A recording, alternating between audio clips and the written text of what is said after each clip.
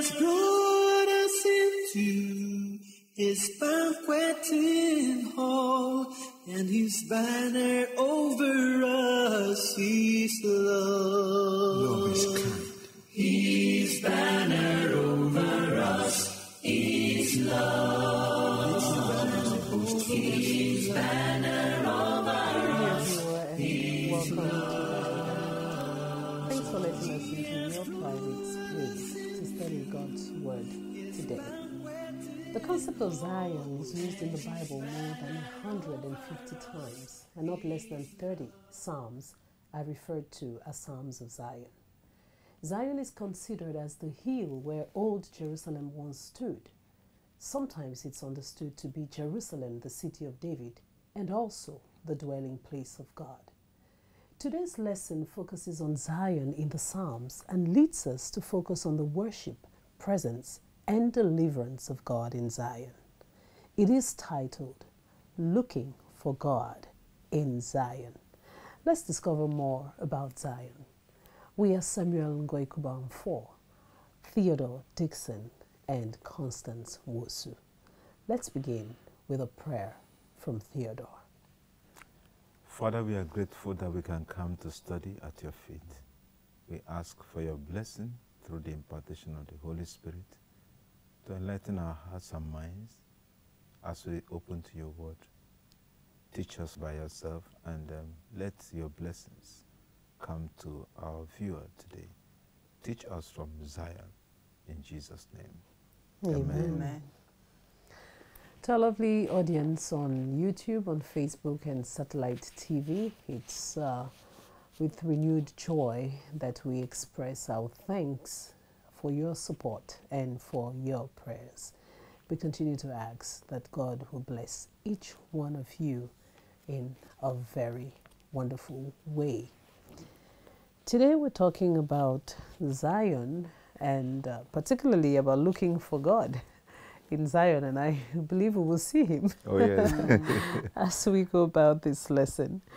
Our first reading is taken from Psalm 87. We'll be reading lines 1 to 7. We'll also read Psalm 125, lines 1 to 5, Psalm 46, lines 1 to 7, and lines 10 and 11. Let's begin by reading Psalm 87, lines 1 to 7 from the New King James Version. It says, His foundation is in the holy mountains. The Lord loves the gates of Zion more than all the dwellings of Jacob. Glorious things are spoken of you, O city of God. I will make mention of Rahab and Babylon to those who know me. Behold, O Philistia and Tyre with Ethiopia, this one was born there. And of Zion it will be said, this one and that one were born in her, and the Most High himself shall establish her. The Lord will record, when he registers the people, this one was born there. Amen. Both Amen. the singers and the players of instruments say, all my springs are in you. Amen. Amen. I'll read Psalm 125, lines 1 to 5. That's the entire session. Those who trust in the Lord are like Mount Zion, which cannot be moved, but abides forever. As the mountains surround Jerusalem, so the Lord surrounds his people from this time forth and forever. For the scepter of wickedness shall not rest on the land allotted to the righteous, lest the righteous reach out their hands to iniquity. Do good, O Lord, to those who are good, and to those who are upright in their hearts. As for such as turn aside to their crooked ways, the Lord shall lead them away with the workers of iniquity. Peace be upon Jerusalem. Amen. Amen. I'll read Psalm 46, lines 1 to 7 and 10 to 11, reading from New King James Version. God is our refuge and strength, a very present help in trouble. Therefore we will not fear, even though the earth be removed, and though the mountains be carried into the midst of the sea. though its waters roar and be troubled, though the mountains shake with its swelling.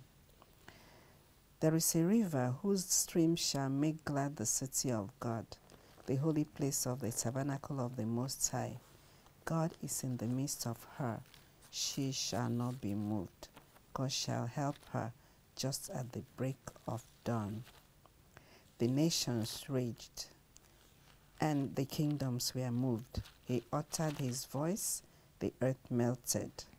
The Lord of hosts is with us. The God of Jacob is our refuge. Lines 10 to 11. Be still and know that I am God. I'll be exalted among the nations. I'll be exalted in the earth. The Lord of hosts is with us. The God of Jacob is our refuge. Amen. So going back to the verses that describe Zion, what is unique about Zion? Zion is the city of God, the city of David. You know, Zionists believe that Zion is the capital city of the entire universe, the earth. They're looking forward to that day when God will restore Israel, and then Zion will be the capital city of the entire world. Of course, you know that Orthodox Jews and some Zionists are still waiting for the Messiah. They don't believe the Messiah has come. So they are looking forward to when the promises of God to Abraham will be fulfilled. So Zion is seen as a central focus for humanity, not just as it were in the past, but even many people looking forward to it in the present. Zion served as the center of attraction for those who lived at the time of the psalmist. Line 2 of Psalm 87 says that the Lord loves the gates of Zion more than all the dwellings of Jacob. Yeah. Wow. I believe that the presence of God makes anywhere unique, anywhere different, whether it's person or place. And then the sanctuary, the dwelling place of God, was called Mount Zion, and it is where the people met with God all the time. That's where God forgave their sins. That's where they praised God. Psalm 22:3 says, God inhabits the praises of Israel. And that's where they met him, even though there were other places of worship, and even people could worship in their homes. But for some reason, Zion was God's preferred place of meeting with his people generally. And it is even from there that he fought their battles for them. That's where they called him, and he answered them. Yeah. We did also read that Zion appears to be a description for those who trust in God. I mean, some of the passages we read. What temptations are these people who trust in God likely to face amidst the protective walls of Zion? It's important that we look at Zion from two perspectives. We have seen that Zion is the city of God. God's presence is there. It evokes an aura of holiness, of majesty. But at the same time, those who live in Zion need to also be careful. When you go to the ancient Near East, you see that we have what is called the central mountains that are lined out. So they provide security. Those mountains line up from the center down to the end, even up to, Horeb. Now, it protects the city from enemies, from invasion. There is a tendency for someone to rest on the protection the mountain provides and not on the God of the mountain, to depend on it. And as I read through my Bible, I see that Obadiah spoke concerning the Edomites in his writings. And Obadiah, rebuked the Edomites over their reliance on the mountains. If you go to Obadiah chapter 1 and read verses 2 to 4, it says, "Behold, I will make you small among the nations. You shall be greatly despised. The pride of your heart has deceived you, you who dwell on the clefts of the rock, whose habitation is high. You who say in your heart, who will bring me down to the ground? Though you ascend as high as the eagle, and though you set your nest among the stars, from there I will bring you down, says the Lord." So without God, Zion is in shambles. Those who live in Zion are in shambles. So it's important that those who live in Zion should look beyond the mountains and focus on God. That is how they can have security, because whereas Zion represents strength and protection, that protection comes from God. In 1 Samuel chapter 4, we see how Israel was defeated by the Philistines. And after the first encounter, they went and brought the ark. Let's bring the ark. Once the ark comes now, we will win.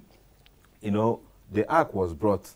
But the point is that the Philistines mustered strength and defeated them and took the ark.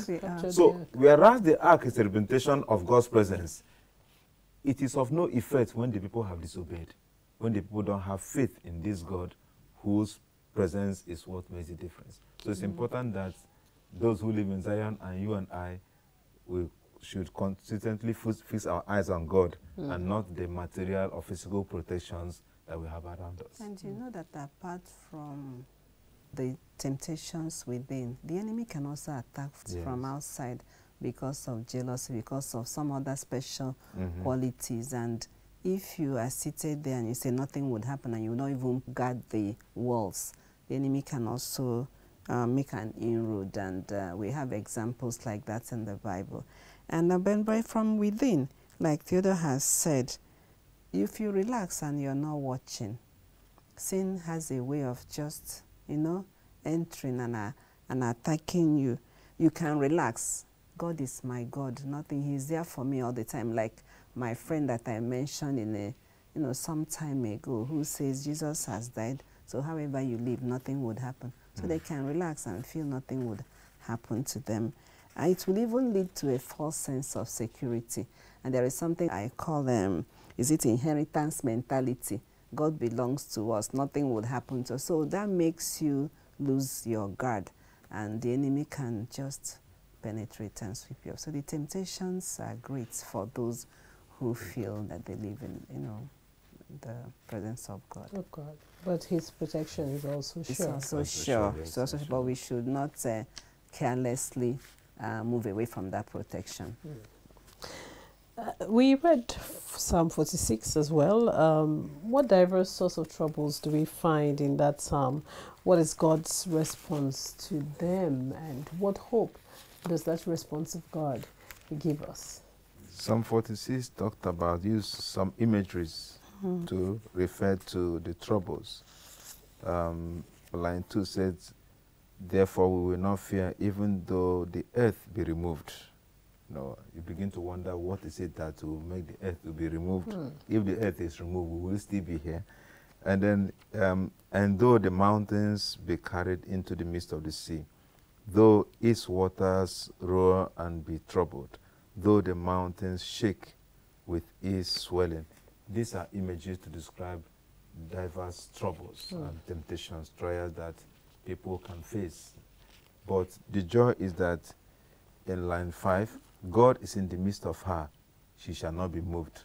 God shall help her just at the break of dawn. So in spite of whatever turbulent experiences that may come, the hope and confidence of the people is that because God is in this place, because Zion is the city of God and God belongs there, nothing will happen. And by extension, those who trust in God, irrespective of the diversity or diverse nature of the troubles that we face on a daily basis, when we have hope in God, just like Psalm 125, those who trust in the Lord, they shall be like Mount Zion. It is not because Mount Zion will protect them, but the trust in the Lord, it makes them impregnable to whatever external or internal forces that there may be. And I was thinking of natural disasters, earthquake. We said the earth will be removed. I was thinking about you know, when earthquake strikes, how the mountains jump sometimes into the river. I was thinking about when you say the waters run will be troubled. You know, we've had tsunami. We've had oceans overflowing and seas overflowing and even destroying people and things. And then I was thinking about sometimes the Bible uses water to represent people. Nations at war with one another, you know, angry at other. So some of those things is mentioned. But in all that, like the other says, God is with them and he will always protect his own people. And like one, he said, God is our refuge, a very present help in trouble. That's God actually telling us that. Verse 5, he says, he is in the midst of us. It's not just a refuge, but he's in the midst of us. So he keeps using words that will bring consolation. I'm in your midst, don't be troubled. He said, the God of Jacob is our refuge. And in verse 10, he says, be still and know that I am God. I will be exalted among the nations. So even in the midst of our confusion, trials, temptation, issues, we need to learn how to remove our eyes from the challenges that confront us and focus them on our God. Look up to God. Wow. Let's read further in Psalm 84, lines 1 to 4. Very quickly, I will read that. It says, how lovely is your tabernacle, O Lord of hosts. My soul longs, yet, yes, even faints for the courts of the Lord. My heart and my flesh cry out for the living God. Even the sparrow has found a home, and the swallow a nest for herself, where she may lay her young. Even your altars, O Lord of hosts, my King and my God. Blessed are those who dwell in your house. They will still be praising you. The lines 8 to 12 say, O Lord God of hosts, hear my prayer. Give ear, O God of Jacob. O God, behold our shield, and look upon the face of your anointed. For a day in your courts is better than 1,000. I would rather be a doorkeeper in the house of my God than dwell in the tents of wickedness. For the Lord God is a sun and shield. The Lord will give grace and glory. No good thing will he withhold from those who walk uprightly. Amen. O Lord of hosts, blessed is the man who trusts in you. Amen. Theodore, would you want to read Revelation 21 verse 3? And Constance will read Psalm 122, lines 1 to 9. Revelations 21 verse 3. And I heard a voice from heaven saying, behold, the tabernacle of God is with men, and he will dwell with them, and they shall be his people. God himself will be with them and be their God. Amen. Amen. Psalm 122, lines 1 to 9. I was glad when they said to me, let us go into the house of the Lord. Our feet have been standing within your gates, O Jerusalem.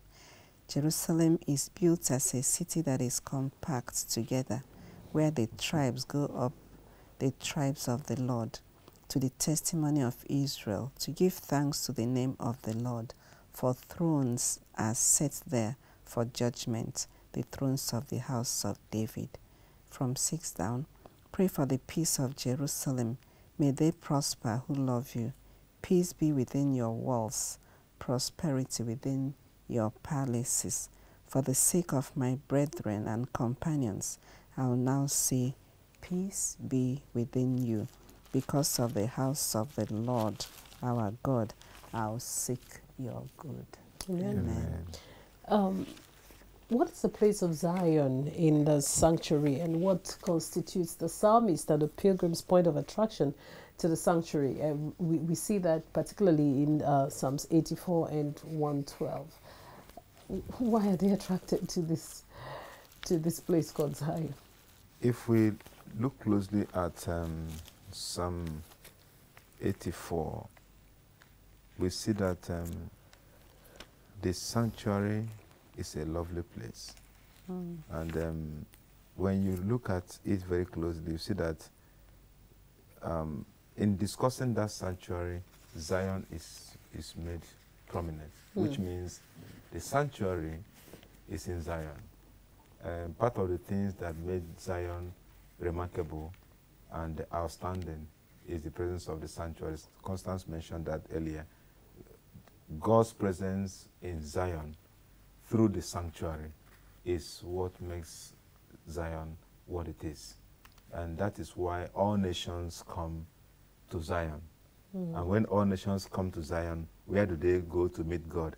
In the sanctuary. So the Zion and the sanctuary are used interchangeably. 6 and 7. They're 6 and 7 because it is in Zion that you find the sanctuary, and it is the sanctuary that makes Zion popular because God's presence is in the sanctuary. So the sanctuary becomes a place where all the nations will gather so as to exalt God and to bless him.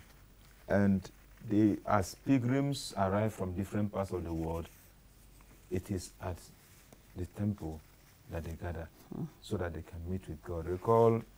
I recall even before Pentecost, because at Pentecost the people gathered at the temple, where they were reached. People come from different parts of the world and they gather in the sanctuary. So the sanctuary was a rallying point for all nations.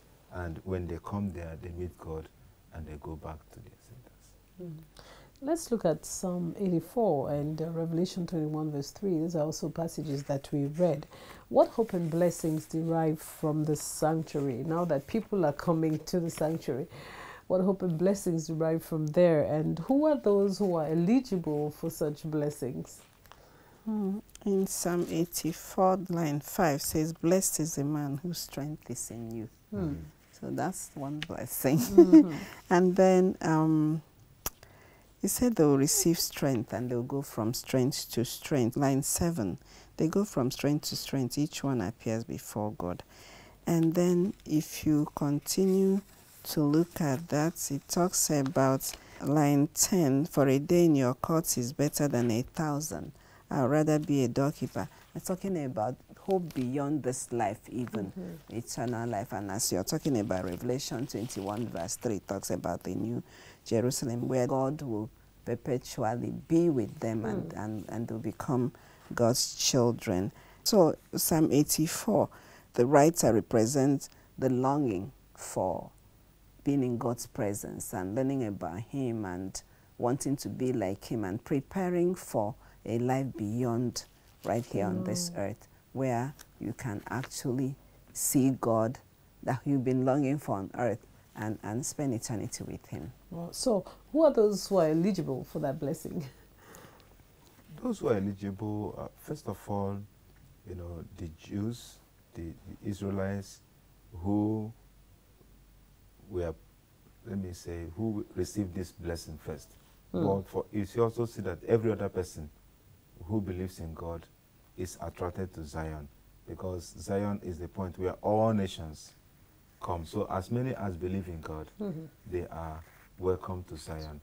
I went to Psalm 122 again and look at line 1. I was glad when they said to me, let us go to the house of God. So the pilgrims were excited when they were invited to come. And the Israelites, when you go back to study ancient Israelite very well, you see that there was never a time when they moved without some number of mixed multitudes going with them, because people hear about the God of Israel and they follow. So the Gentiles were part of this joy. They want to share in the glory of God. So everybody is welcome to Zion. And of course, the grandiose celebration is evident in that passage in Revelation chapter 21 verse 3. When God will permanently be with the people. It's not going to be a moment of visit and go back. This time around, we will stay with him forever and enjoy the fellowship in his presence. Well, in Psalm 122, particularly from line 6 down, there's this prayer for the peace of Jerusalem. May they prosper, those who love you. And it talks about prayer for prosperity and peace. How should this attitude, the attitude of those who came into the sanctuary and who prayed for the peace of Jerusalem, how should this attitude affect our own attitude towards praying for our nations? God requires us to pray for our nations. He wants us to seek the peace that he only can give to us. Even in 2 Timothy chapter 2, verses 1 to 3, said, it's beyond our nation. We should pray for our kings, our national leaders, and those who rule over us, because it says it is in the peace of the nation that we also derive our own peace. And you know, it's not just a matter of you being, for instance, I'm Nigerian. It's not that I'm the only one that is called to pray for my nation. A foreigner who lives in my country is also asked, because if Nigeria is in turmoil today, is in trouble today, it affects the foreigner. And even as far back as Jeremiah 29 verse 7, God instructed the children of Israel who were in captivity and say, pray for the peace of where you are. You sit there and enjoy there, and make sure that you behave yourself so that the blessings of God will come upon them. So it is our responsibility, actually, seriously. We complain so much, we whine so much about our country, my country, Nigeria. You know, there's so many challenges. But what is even in other African countries. And what is my role? My role is not to complain about the government and do all that. While those are good, they will not do me anything. But I need to go on my knees and say, God, deliver my country, help my country, and touch the leaders so that they will know that you're the one who set them up there. And I think as I pray for my country, it gives me peace, and God will answer the prayer and also give us peace. So we are asked to pray for our nation and those who rule our nations. Yes. Wow. Constance, would you want to pray for us, and remember to pray for our nations as well? Dear Father, we thank you for this wonderful study that we have had. We have felt the impact of your Holy Spirit bringing your words into our thoughts as we examine the chapters of Psalms that we have looked at. And we thank you because you are really enlightening our minds to know how to worship you and how to live in our environment and be people who make peace. Today we want to pray for Nigeria in a very special way.